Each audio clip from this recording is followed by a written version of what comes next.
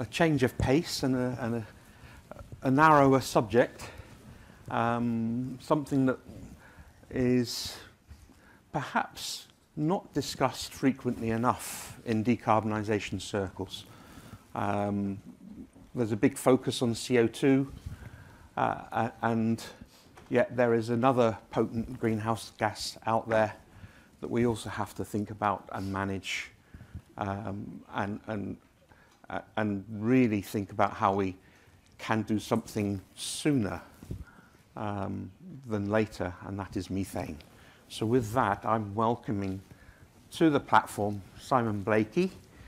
Simon, you might want to introduce yourself, because I think first met you in IHS Markit. You're now in Standard & Poor's, so you might want to explain that to us all first, please. Well, yes, and the title up there refers to my own private consulting company, SAB Global Energy, and it's in that private capacity really that I'm speaking here. But I do spend a great deal of time in an advisory role with what's now Standard & Poor's Global Commodity Insights, which used to be IHS Markit, and before that was Cambridge Energy Research Associates. Essentially, I've been with the same team for 30 years, but the names have changed. I'm sure many of you are familiar with that experience. So it's a little complicated. But anyway, Robin, thank you very much for having me. It is, in fact, a great pleasure. Robin wrote an excellent article in Decarbonisation Technology a year ago, 18 months ago, on methane. And I'd been doing a bit of research on the subject around the same time. So we got a little dialogue going. And it's terrific to have the opportunity to talk about this with Robin this morning. So what we're going to do is I'm going to make a short presentation, and then we're going to have a chat between the two of us, and obviously opening it up to questions. To be able to follow David's work is, of course, a great privilege. I'm a great fan of Shell scenarios and the Shell scenario process, having been inducted into it a good 30 years ago by some of David's predecessors. But there's another reason why it's superb that as it happens, we're talking about methane following this, because methane was missing from what David was talking about.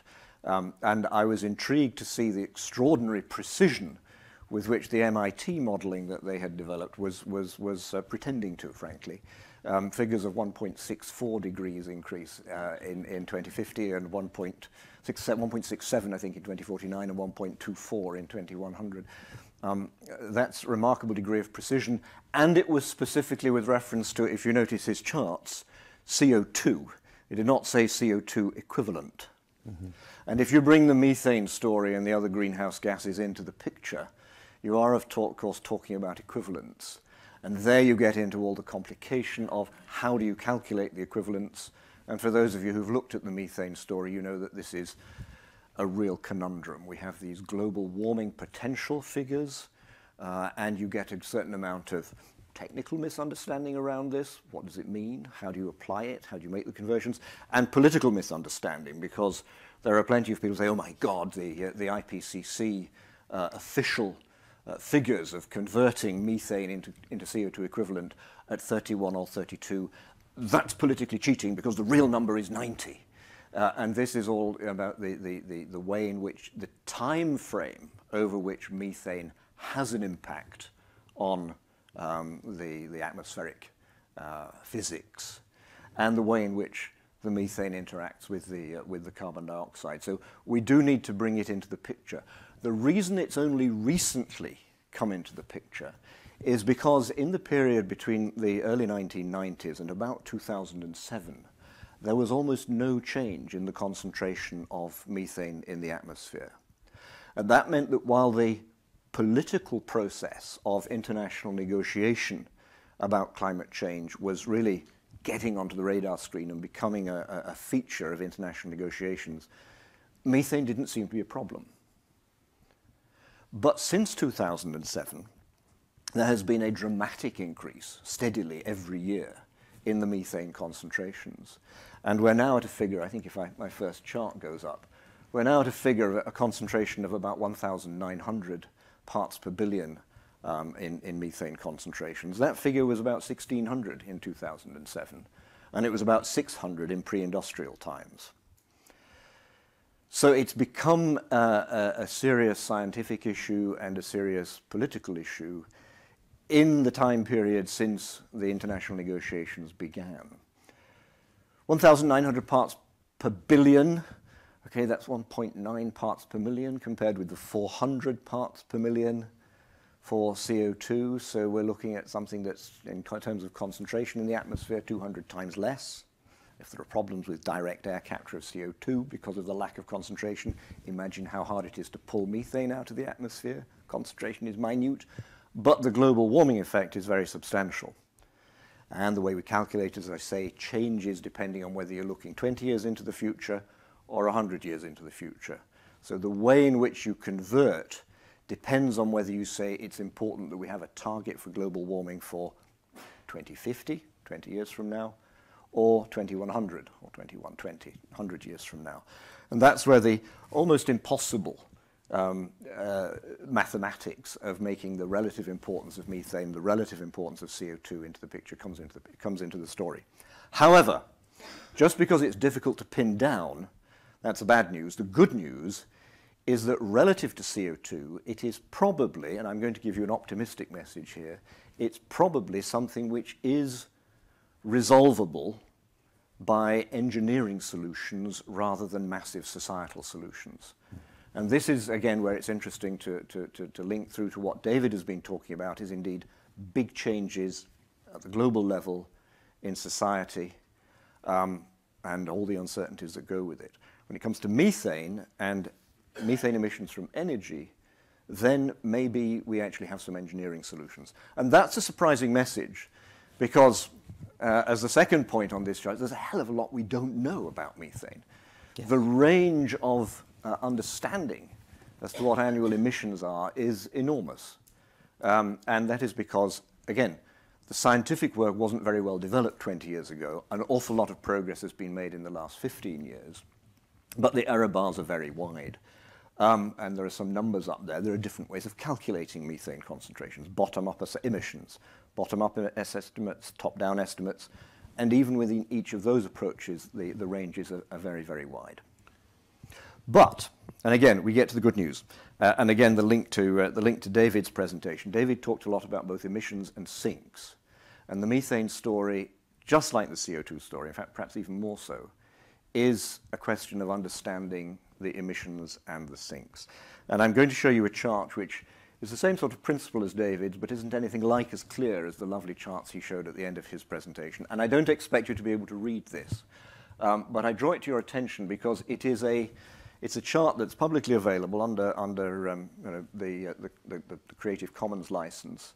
And it is essentially the synthesis of the recent scientific work to try and develop some understanding of that relationship between emissions, which are the orange bars there, and sinks. No, that's not quite right. It's emissions and sinks. The orange bars are the anthropogenic, the man-made emissions. The green bars are the natural emissions. And over on the far right, you have a green bar with an arrow coming down, and that is the sinks. Every single element of this has a large range of uncertainty about it. But somewhere in the middle, that little reddy-orange box that you can see up on the right there, is the difference, the delta, the best guess between what the current annual emissions are and what the sinks are. And there we are able to get some better handle on the numbers. And that's the third bullet on the bottom left there. We're fairly sure, based on the recent analysis, the last couple of years, that the increase in concentrations 2020 and 2021 were in the range of 15 to 17 parts per billion. This is why we've got to 1900 from the 1600 12 years ago or so. The figures for 2022 aren't out yet. They should be coming out of the US National Oceanic and Atmospheric Association any day now. But that increase in terms of the numbers of parts per billion in the atmosphere is consistent with the difference between emissions and sinks of about 40 or 50 million tons per year. So although we have big error bars on the actual emissions, the individual sources of emissions, and on the sinks, we're getting a bit of a handle on the delta between the two. Now that's important because if the man-made emissions, let's think of the ratios here. If the man-made emissions are, let me take a number, 550 million tons per year, and we're able to diminish those by 10%. We're taking 55 million tons out, and that might be enough to bring the methane budget back into balance on an annual basis. So a 10% reduction in anthropogenic emissions, we might be able to solve the problem. Equally, of course, a 10% increase doubles the problem. So that relative scaling is why it's important to understand the emissions and the sinks as a combination, because in terms of what we do about it, the proportionate effect is massively multiplied. So if we get some progress, it's great, and if we don't, it's very bad indeed. And that's essentially... If I could pick up on that, because one of the things I was looking at, and my background is biology, so I'm a biochemist by training, not a chemical engineer, so I've done practice in chemical engineering for many, many years, but my original science is biochemistry and actually biochemistry, atmospheric biochemistry as well, by training at Nottingham. And I want to just touch on, it's been, for most of that period of time, there's been a balance between the sinks and the inputs, and the anthropogenic activity has actually thrown that balance out of kilter. Yeah. To some extent, because it's partly a biological mechanism, partly a hydroxyl radical chemistry reaction going on in the atmosphere, you should expect the system to respond so that as there's a higher concentration, the biology can respond to cope with the higher concentration.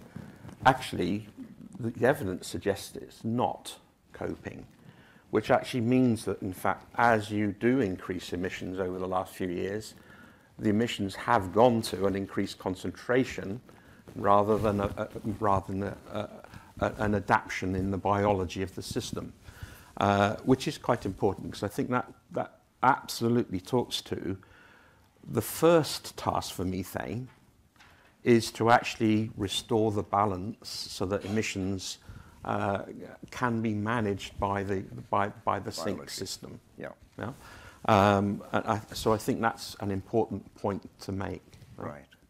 Well, absolutely. And as you say, it's a mixture of biology of what goes on in terms of the land, extreme right-hand side of the graph there for you all, and in terms of what goes on in the atmosphere, this rather magic thing, the hydroxyl radical, which is what is, which in the atmosphere destroys the methane molecule, we say somewhere around the range of between 9 and 12 years. So the methane molecule doesn't last in the atmosphere anything like as long as the CO2 molecule, which lasts for anything between 200 and 1,000 years. And it's that difference in the way the methane molecule lasts in the atmosphere and the CO2 which leads to all the complications about, well, are you talking about how important it is to achieve some results by 2050 or by 2100? And you would take different policy responses accordingly. A lot of complications around that, and as you say, the changes, the imbalance itself might be causing changes in the way that hydroxyl radical operates in the atmosphere. We don't know. So the first point is there is a great deal more science to be done because the error bars are so wide. We don't even know, given the increases in the last 15 years, whether that has been due to human activity or whether it has been due to changes in the natural environment. There's a lot of analysis that's done in terms of the isotopes of methane that are in the atmosphere to try to identify, has this come from more from increases in tropical wetlands? Is it the temperate zones? There's a lot of basic science that is still being done. The reason I showed you this marvelous chart there is that is the synthesis of current scientific understanding. And if you want to follow this, it's essential that you look at the work that's done by Marielle Saulnois, pulling this synthesis together. And this is what lies behind the work that's gone into the AR6 report and so on the subject. So it is the state of the art. We do know that we need to know more about the science. We are getting much better at it. And that's because there is better monitoring through the process of satellites. And of course, we're simply caring more about it. So the very simple technologies that industry has had for years, for example, about checking whether there's methane leaking from valves and flanges and so on, which sometimes is done simply by smearing soapy water on the pipe. You know, we're doing more of that because we care more about it. So whether it's satellites or soap bubbles, information is improving all the time. And another new technology that I think is really helping monitoring pipelines is actually the use of drones. Yes. Making it a lot cheaper to be able to cover a lot more pipeline, etc., effectively. That's right. I mean, the aerial surveys, they go from drones to satellites to, in fact, simply aeroplanes flying over, and in a number of areas, what are called laser nets. You simply put fixed over sites that are potentially emitting methane. You can put fixed nets that are picking up what's there. There's a lot of new technology that's coming into the picture, and I'll say a moment or two about regulation and policy with respect to technology in a minute or two.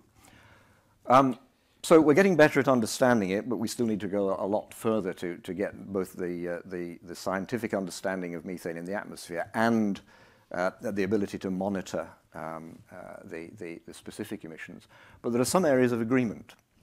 And the big area of agreement is simply the relative share of different bits of human activity in terms of the impact on methane. And everybody agrees that agriculture is the biggest single source. We don't know the numbers precisely, but the combination of rice paddies and cattle and sheep and so on is the biggest contributor, which is why it matters. You know, it's probably the single most helpful thing that anybody can do as an individual for climate change is to become vegetarian.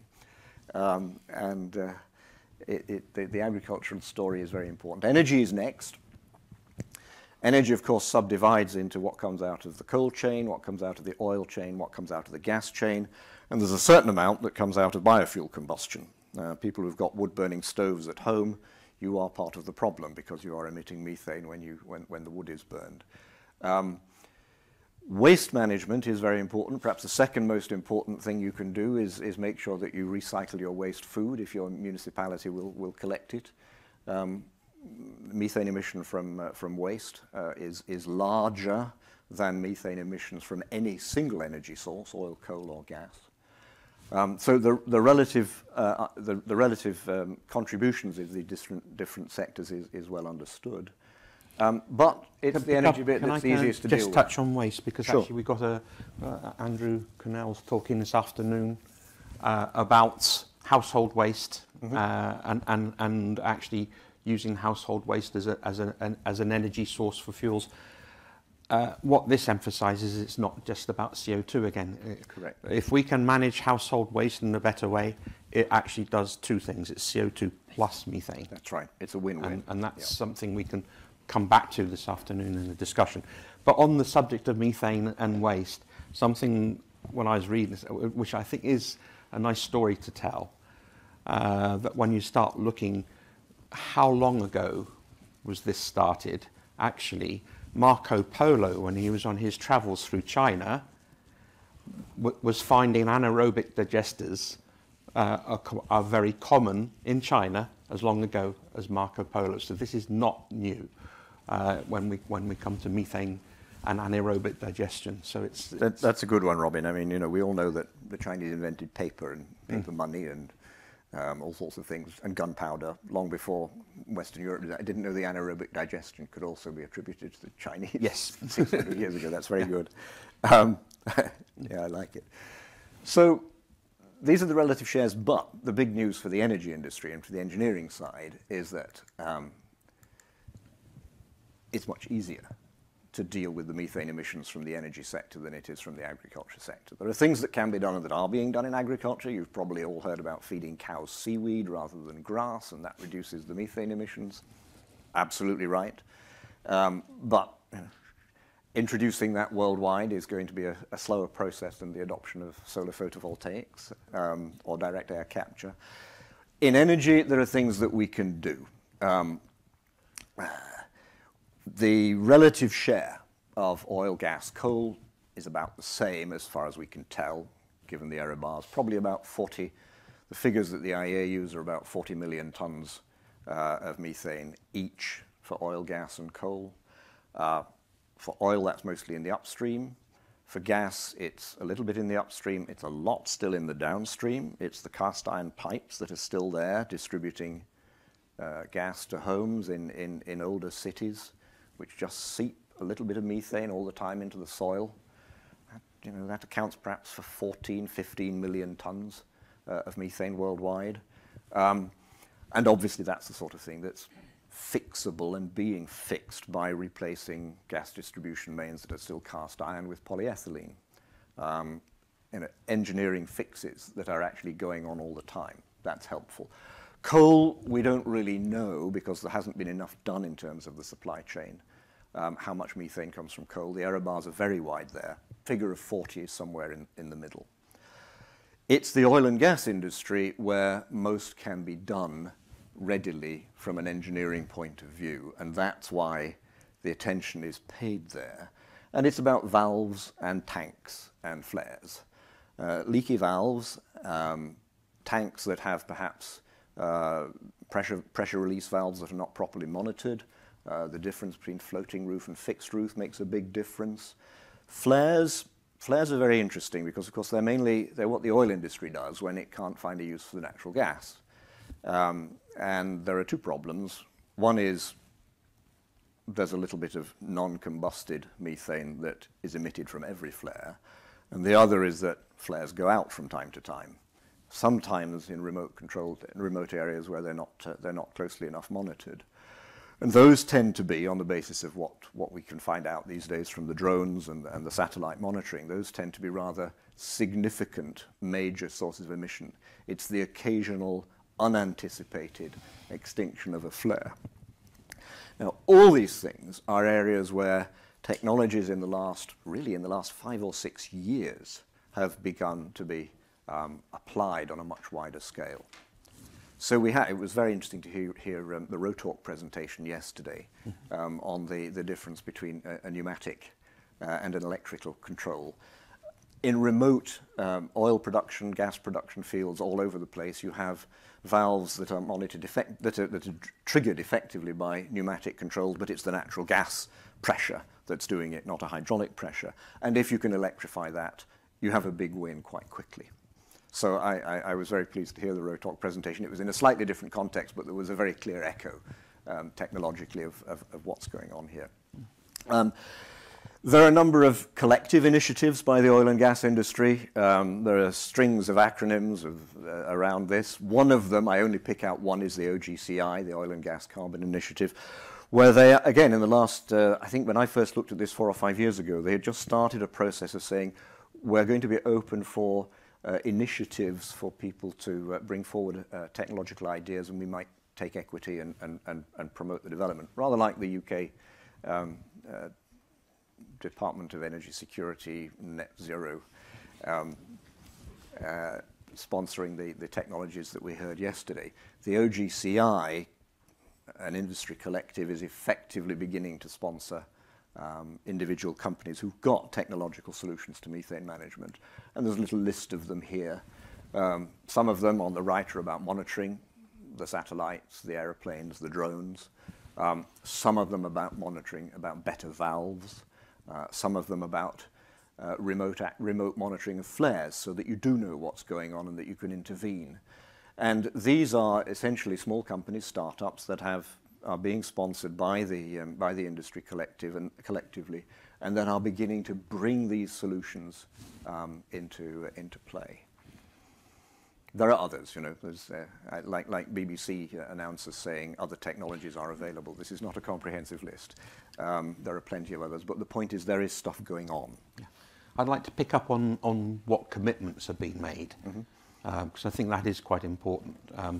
And the first that came out of COP20, if I get it right, the Glasgow COP, if I say it that way, was the Global Methane Pledge, where countries have now, 122 countries have signed up, which is encouraging, led by the US and Europe. So Europe has a big role there. And And they're pledging to cut methane by 30%. And they're working with the United Nations, with the International Methane Emissions Observatory and other bodies to actually say, are these countries making obligations and then delivering on those obligations? It's encouraging. Yes and no. Yes and no. Why? Why did I say no? Because actually, so far, 122 countries, we're missing, unfortunately, China, India, and Russia. That doesn't mean to say those countries aren't doing anything, and we can come back to that, but they have yet to sign the Global Methane Pledge, and between those countries, they are 3 of the 4 biggest emitters of methane, America being the 4th, who has signed the pledge. So that's what we I think would be a welcome thing, is to see what are those countries going to do, and we know China is doing things. So although it's not signed up to the pledge, it's very active. Well, I actually give the Chinese more credit for this Yes. than I think you do, Robin, here, because I think the Chinese what the Chinese have done is signed a bilateral agreement with the United States that they will work on methane emissions. And I think the Chinese, being, a numerate country, a numerate government, decided that there was something a bit too vague about this 30% pledge. It sounds good, it sounds quantitative and targeted, but it's 30% of what? Of 30% of all methane emissions in my country, including the natural ones? Is it 30% of all emissions, including the agricultural ones? Is it 30% of the energy ones? Now, in fact, I think the way it's written is it's all man-made. It's all man-made. It's all anthropogenic. So, okay, well, that would be doable. Let's think of that figure of 550 for anthropogenic. 30% of that? 165? Yeah. Okay, 165. Can you do that? Only if you take out all 130 million tons of the energy plus a bit from agriculture. Probably not doable by 2030. Is it 30% of the energy emissions, 130, 30% of the 130? Yes, that is doable. And I think the fact that there was, a big political announcement, but actually when you ask the question, what does it mean in terms of quantitative reduction of methane, I think the Chinese spotted that and said, well, we're just not going to commit ourselves. I can't speak for India and Russia, but I think the intention to do something is strong in China. They have a big problem because of the size of the coal industry and the lack of understanding as to what methane emissions from the coal supply chain are, but they will work on that. But it is an interesting area, because what you've raised is the overlap between the political commitment made publicly by governments and what can be done about it at the level of flanges and tanks and flares, which is primarily an industry initiative. And that brings us really to the point that I did want to raise, which is, what is the right way to regulate? What is the right way to bring a policy in at the governmental level in order to have the most effect in terms of reducing the methane, given the point that if we do something, if we do enough, we have this chance of bringing things back into balance. And there the big message is, because technological innovation is so rapid, and because there are these engineering operations that are bringing change, it's very important that the regulatory authorities don't prescribe technologies, but prescribe performance. And this is something that the Americans particularly are, I think, getting the message about. The EPA, the Environmental Protection in America, agency in America, 15, 20 years ago, said, okay, we care about methane emissions, we're going to regulate it. Valves that are out there that are emitting more than 6 standard cubic feet per hour must be replaced. And 6 standard cubic feet per hour at the time was the best available technology. Well, if you're an operator in the Permian Basin and the government says you have to introduce this sort of a valve, it's easy. You install this sort of a valve and you've delivered on what you've been required to do. 10 years down the road, the current state of what a valve could produce is practically nothing. You can get it down to a 98% elimination of emissions. Yeah. And if you still require that, if you set this standard based on a technological fix, you get, you're producing a much worse outcome than if you say to individual companies, you must, as a corporate entity, achieve X and Y 5 years from now, and Z 10 years from now. Then people will begin to introduce the best technology they have at the time, and they will ask their engineers on the spot, what can we do? And that gives you a much better outcome. So the approach to regulation is a very important part of it. And on that, self-regulation is also part of the discussion. Yes. And I'm going to give some credit to IOGP, who are here, but also IPECA, OGCI, as you already mentioned, because they are working with companies to actually progress best practice and to actually update best practice. So what was relevant 10 years ago, it has been updated quite recently by some of the associations working with companies. And together also, so I want to end this discussion on a positive note. This is something we can do, and companies under the OGCI and the global methane, methane guiding practice, guiding principles, OGMP2, are making commitments to deliver on this. That's right. And I think that's a nice point to say. Some of those companies are saying zero methane by 2030 in their operations.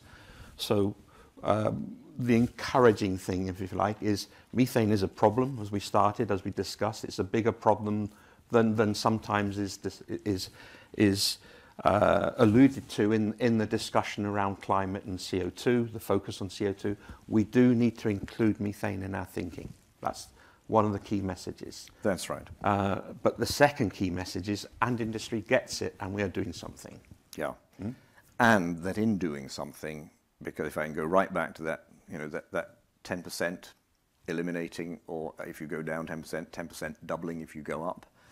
The point is that it is, as opposed to all sort of big societal changes that David was talking about, it is just about, we think, it is just about feasible, but that by taking these industry initiatives and engineering solutions, this is a problem that might be solvable if we can bring the emissions and the sinks back into balance. We don't know, but that's no reason not to try, and there's certainly a lot of grounds for optimism on that score. Shall we open up for, are there any questions? Any points? I know IOGP, so maybe you wanted to give IOGP a chance to respond to some of the points we've made, but I see a question here first from, just, how are we doing on time? Okay, we can go first here and then we go, yeah? Hi, Daniel Mullen from SSE again. Thanks very much. Really interesting. Great to see it sort of brought up in such a concise way. Obviously, methane emissions are a problem, but is there a potential that they might also be an opportunity, a solution?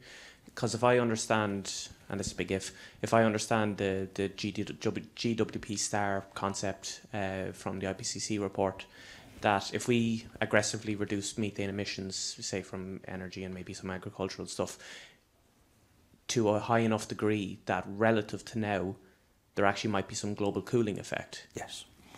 I'll pick up. Yeah. So actually in the IPCC report, what they talk about is a reduction in methane can actually go a long way to helping us with the CO2. And we are talking a 30%, and I'm trying to remember 30% of what, but a 30% reduction in if we can control methane, it's a 30% reduction in the 1.5, so it's equivalent to around 0.2, 0.3 degrees. If we can get that. I was going to say there's still a lot of uncertainty around around the science on that, but I think the trend and the thinking behind it is valid. That's right, and the short term win is valid as well because of the length of it. Miguel, I think. Thank you very much for the presentation. It's been extremely interesting.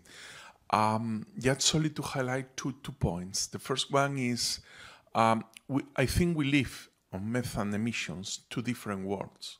In developed countries, it's very easy to convince how easy it is with engineering solutions to control these methane emissions. But you cannot imagine how difficult it is to convince some partners in North Africa or West Africa to do exactly the same engineering solutions in some Africa upstream fields. And I cannot understand why, and it's how difficult it is to convince them to apply these extremely easy satellite solutions, drone solutions, and LiDAR solutions. Just solely to introduce this point. And the second, I'm more and more worried about reports about the huge amount of methane included in these permafrost fields that can be The nodules. delivered into the atmosphere if we don't do anything rapidly on climate change. Both subjects are rather close to my heart, Miguel, so I thank you for raising them. Yes, the challenge is spreading the message from the oil and gas companies who have got this understanding and realize that there are engineering solutions, and getting that, and that's mostly the international oil and gas companies, and getting that spread to national oil gas companies who you know, in parts of the world where it's not the highest priority, and it convincing them either through joint venture operations, and I take it that Cepsa is involved in some of those, and that you've actually had the experience of the difficulty of selling the message. That is indeed a big challenge, and it matters because these are global numbers. The second point, the permafrost melting. I mean, this, of course, yes, it's, you know, one of the big tipping points that climate science points to is the so-called methane bomb. That if we get a rise in temperatures to the point that the permafrost that currently holds methane hydrates begins to emit methane, then it's potentially one of the big tipping points, like the change over the North Atlantic Oscillation. The other things that could give us, you know, 5 degrees of warming in 10 years. Never mind the kinds of numbers that we've been talking about. We simply don't know where and when that may happen. The latest science that's been done on it suggests that, you know, it's not something that is likely to happen in the next 10 or 20 years, and possibly not in the next 60 or 70, so that there is some time for us to make progress. And the solution is a solution in the CO2 world. It's a Sky Archipelago solution. It's not a methane-specific problem, even though it would be methane that would come out of the permafrost. It's a challenging one, and more science more scientific research needs to be done there. But the assumption that it isn't ever going to be a problem is a dangerous one, clearly. Good. Thank you. I'm going to say I think we've all earned a cup of coffee. Shall we take a break? Clearly, we'll be upstairs if you want to talk more, and but we need to move on the agenda, and I need a break. Thank you.